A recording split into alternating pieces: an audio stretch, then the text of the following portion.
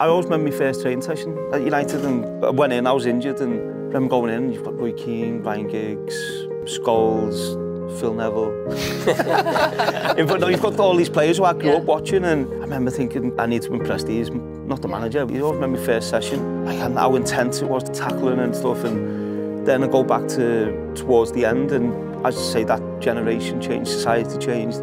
The difference in the sessions, you know, you're getting told you need to stop training now because you've ran this much. Well, and you're just like, what's going on? But that's obviously the way the game went. It's honesty and willingness to work. Too many times now you see with players who are not willing to do that. Best team in the country for me is Man City. They also work the hardest. What young players now especially want to do is try and get to that level without putting the work in.